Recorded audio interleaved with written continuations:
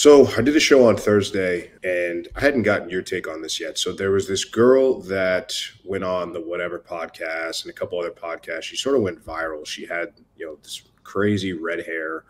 She got to the 0.01% rank on OnlyFans, something like that. She went viral for saying she had this cheating fantasy and she wanted to exclusively either, I think it was bang married men or men with girlfriends and things like that. That was kind of her thing. Mm-hmm. And then she recently made the turn to Jesus and got baptized and got saved. And now is saying was tempted by the devil and she's now saved, and she's deleting her OnlyFans. And now she's there's a video that she shared that is going around Twitter right now. About a 5-minute long video of her testimony, so to speak. Right there. And so this is my tweet that I put out, I guess, Saturday night. That went viral. So as of Should now, we play it? Let's. I did this a little bit on Thursday, but start from the beginning if you want, and we can just kind of go through it. All right, hang on a sec. Let me just make sure I got audio on this so we can hear it. Also share audio tab. We're good. Let's give it a little bit of size, because chicks dig the size. Yeah, it's actually only 2 minutes and change, so let's see what this chick says. I saw the whatever clip of her. Whole thing's 5, yeah. Oh, it is? Okay, 450. Yeah, I saw the whatever clip of her going on about having a cheating fantasy and then showing her getting baptized. So this is sort of her, I guess, her story. Here we go. All right, here we go. Quick, I have a couple things to address, and I just need you to listen to me. So I've had quite a few people reach out to me, comment, just truly curious about what and why I changed. So listen, I was a pastor's kid for almost all my life. I grew up in church. I was always in church. I was also homeschooled. So my life truly felt like a cage. And I'm not saying Christianity is a cage. I'm saying religion was the cage. I was a Baptist, I was a Baptist pastor's child for the longest time, right? Me and my family did not have a good relationship, and I'm the middle of 5 children. So I'm talking about my other brothers and sisters and my parents. It just truly felt like such a cage. I was a very rebellious child, sneaking out when I was 16 years old. I was just going the wrong way, right? So about 4 years ago, I started my OnlyFans because I think truly it was out of pure rebellion. And honestly, I'm such a independent person that I never felt the need for a man to provide for me, have a man in my life to provide for me. So I started OnlyFans about 4 years ago, and I climbed to top 0.01%. I'm not saying that to brag.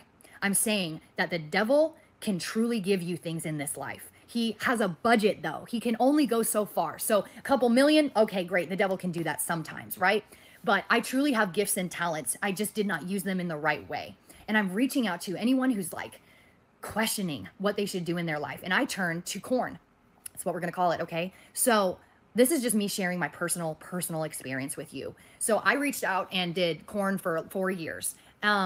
And I showed myself all over the internet. I said crazy things on podcasts. If you don't know the I Love Cheating podcast. And so I met this person who's now my partner, and he truly showed me God's love. He was sending me Bible verses, praying over me, and we were just friends. So the Holy Spirit was truly working and moving, but I was in such a rebellion against it because I was God doesn't love me. I've had to work this hard for this many years because no one cared about me. My family didn't care about me. Christianity is a cage. It's not Christianity. It's religion. Religion is the cage. And unfortunately, I didn't have good role models growing up. My parents, my siblings, I didn't have good friends. I truly fell into darkness. And I was, I said, I was top 0.01% creator. That is crazy. That is a crazy milestone to reach in that industry. So I made what I made. I did what I did. But I want to share with you guys the truth of it all, because I am now giving it all up for Christ. I am now truly a believer. I would never take it back. God radically saved me from this darkness. And let me tell you again, the devil has a budget, but God does not. God literally made you. He made this world. He made the heavens. What makes you think that God can't bless you with anything? But the devil will give you these things that trip you up and money in front of your face. and these worldly friends, your family that isn't there for you, you know, but don't be discouraged because God has a better plan for your life. And let me tell you, I have felt and started living that plan. And since then, the money, the fame, the Gucci, Louis, whatever bags, the shoes, the clothing, the huge trips that I've taken doesn't matter. Because at the end of the day, do you want to go to heaven or do you want to go to hell? And my soul, I'm sorry, but it's not worth going to hell for at all. And God loves you so much that he's willing to give you everlasting life. You need to understand that your life is very temporary here on earth, and we all have a mission, and that's to preach the word of God. Okay? I love you guys. I just wanted to clear that up and share a little bit of my testimony, but there you have it. Please be nice in the comments, because just remember, you are not here to judge others. God is here to judge, not you. So please, please be nice, be kind, be loving, bear the fruits of the Spirit. I love you guys. I love you so much, and God bless. Well, there you go. So where do we start with that? I mean, she came from a pastor's household. She's complaining that she didn't have good role models growing up. Middle child. Like, you know, Christianity wasn't the problem. Religion was the cage, blah, blah, blah.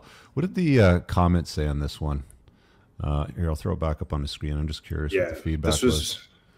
Well, so my tweet on it was, if you scroll up, or my commentary on it was something along the lines of like, women love Christianity because it's the ultimate get out of jail free card. There's no responsibility or accountability. You know, and this is the kind of comments and responses you would get, like, oh, it's a redemption story, and you're not God, only God can judge, this and that, the other, and all this kind of stuff. So it's the ultimate reset button, the clean slate. And what I really wanted to get across with this comment was more so like, first of all, women tend to be more religious than men. So that's already, you know, you talk about what women are attracted to. It's sort of like the woo-woo and the spirituality and all that kind of stuff. Like, women are on average more religious than men. And so part of that also is because, like, why wouldn't you be attracted to something if your whole thing and your whole shtick and whole spiel is biologically avoiding accountability and responsibility for your actions, and you can pass the buck on to somebody else and say, nope, I'm wiped clean, it's a clean slate, and you can't judge. Yeah, of course. Why wouldn't they? But this seems to fly directly in the face, because all we ever hear from trad cons is go find a girl at church, go find a pastor's daughter, you know, go find a girl that's given her life up to God. And well, here we have one. Well, there you go. Exactly. And you're seeing it play out in real time. She even mentioned there's this guy that's sending her Bible verses, this simp, this guy that started out as a friend, who's just friends. Now he's sending, while she's getting piped on camera by other dudes, and he's sending her these Bible verses. And now she walks away from that and says, oh, now I will go. This guy is now my partner, and now we are together. What is her name? Do you know what her name is? Nala. Nala Daddy YY. Here, let me just look her up real quick on Twitter, see if I can find her. Nala Daddy YY. Or that's her fucking that's her TikTok name. TikTok handle. Just Nala. Where is this chick? Nala Fitness. Sure, Nala? Here we go, yeah, right that's here. Probably it. Yeah, exactly. This is her? Yeah. This chick? Yeah. 21 streamer, a Hago queen. What the hell does that mean? Daddy's girl. It's a porn thing. And it's still here, right? Like, I should probably be careful with putting that up on the screen, because Twitter allows porn and shit like that. Okay, so this is her, and what's her scoop? 17,000 follows. Fitness Nala XO. What is this? Is this her OnlyFans or linked to something? I'm guessing that's probably her OnlyFans or fan site or whatever you want to call it. Yeah, I mean, this is the problem that I have with the Christian pill. It's like, you know, the whole, you know, repent your sins and you will be forgiven for your past. It's like, a leopard does not change its spots. A leopard is a leopard, right? And this chick is what she is. You know, she's a hoe. And, you know, pretending that she's not, and that she should be, you know, dismissed of her past indiscretions. It's just absurd to me. It's just absurd to me. It's like, you know, if a guy goes and murders and then he ends up in a trial, can he just sit there and go, oh, I've repented my sins to God, so I should be forgiven, so don't lock me up or put me on the fucking electric chair? That's not how things work. Well, that's how they work in that faith, apparently. I mean, yeah, it's ultimately the same problem I've always had as well. And so now again, you got people that'll argue that, well, you've still got to do things, but the muddying of the waters around, religion is the cage, not Christian. Well, someone explain to me the difference. Like, someone please, what is the difference? Come on. Like, what does she mean by that? It's just word salad. I really don't know. And it's very common. It's just, and I think the most telling thing of this is so many people are rushing to defend because it's just, oh, she is now part of this thing. She's now part of our group. And regardless of how she was in the past, she is better for it now. And now she's absolved of everything. And some guy is going to fall for it, or already has. I made a comment. Somebody asked me a question. They were like, well, how is this going to affect her being a good wife or mother? I said, well, because her past is going to dictate everything when it comes to these future relationships. If she does get married or she does have kids, they are going to be worse off than if she had not had this checkered past. And you can kind of hear it in her voice and talking. She's like, oh, I had the Gucci bags. I've had the trips. I've had this and that. And I think what you're seeing a woman realizing that chasing these material possessions and chasing bags and trips and all of these attention-seeking behaviors is ultimately empty for most women. And women are happiest when they have a loving, caring relationship with their family and a husband and marriage, if that's their thing, and kids. It's not doing all this other degenerate nonsense. And so now it's like, okay, well, I'm being faced with my consequences. I've been on enough podcasts and I've gotten enough comments from people that are saying, it's going to be difficult for you to find a guy that actually wants to take you seriously. You better fix your stuff. And now she's taking that to heart, it seems like. And everybody's just letting her off the hook. I mean, not everybody. And there's some people that agree. I mean, that tweet, like I said, it blew up, and there's detractors, but there's supporters as well. But it's fascinating to see, real time. And there's another girl that I tried to get on ladies' night probably four or 5 months ago, who had an OnlyFans, and she was with some OnlyFans agency. And then the last 2 or 3 months she left, deleted everything off of her profile. And now she's preaching about, I'm a God woman now, and I've joined the church, and I'm a member, and I'm forgiven. And it's like right on schedule, right when the doctor ordered it. So it's a very interesting phenomenon, but not surprising.